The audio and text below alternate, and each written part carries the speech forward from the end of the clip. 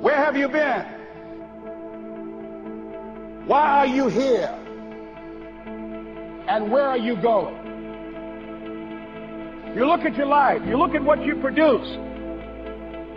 Is it giving you what you want? Are you living on purpose? Are you living your dream? Are you acting on your ideas? Are you doing all you can do? Have you gotten comfortable? Are you procrastinating? Are you evading your own greatness?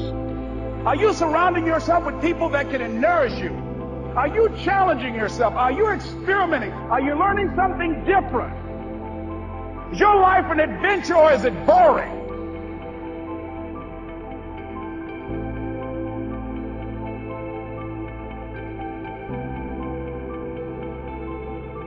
Why are you here? What brought you here? Investing the time, the money. What brought you here? What decisions are you making right now as you look into the future?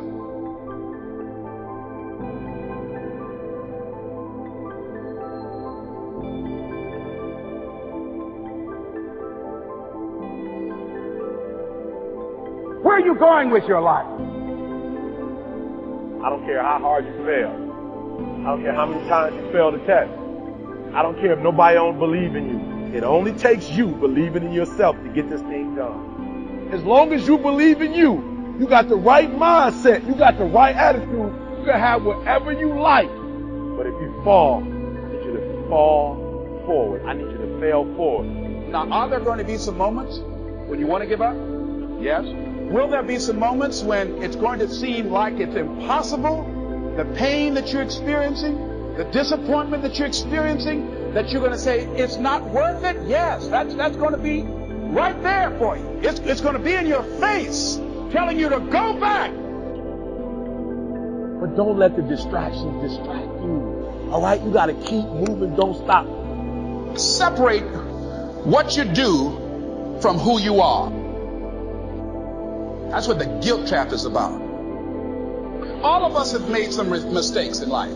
All of us have done some things that if we had them to do over again, we wouldn't do it again. A lot of things that if I had it to do over again, if I knew then what I know now, I would have done it differently. Well, it didn't happen that way. A lot of us, because of our limited vision of ourselves, a lot of us who begin to focus on problems and enable them to overwhelm us, we begin to think that we have no options. We begin to believe that there's no way out.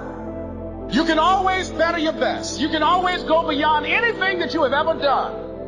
And I'm saying that the fact that you're still here, that you're still breathing, you've got some more work, and you owe it to yourself. So when you get up in the morning, that you can look yourself in the face and say, hey, I'm living my life on my own. But I tell you, there are some times in life where you fall down.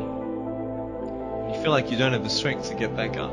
Pretend that everything's okay when it's not, and you go home and lay in your bed when no one's looking at you, when you don't have to impress anybody, and fear comes in. You know the fear that you have as soon as you walk into the doors of your house. Maybe you have doubt in your life.